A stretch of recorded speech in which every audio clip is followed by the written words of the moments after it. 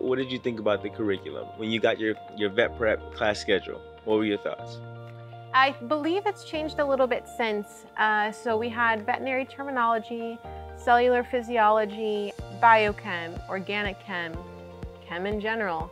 And the professors that are here, they're so in love with it that when they teach physiology, it's not boring. It's very animated, you know, and the pictures that they use or the videos that they'll show, and you go, oh, I remember someone tried to teach me that in undergrad, and it didn't really make sense.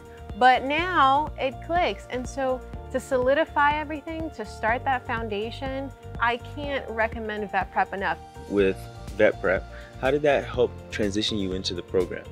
For me and for most of us, it was a good way to learn how to study. And vet prep was a crucial time to learn how to handle so much information being brought to you at once. I don't think that I would be as successful today if it wasn't for vet prep teaching me those key steps.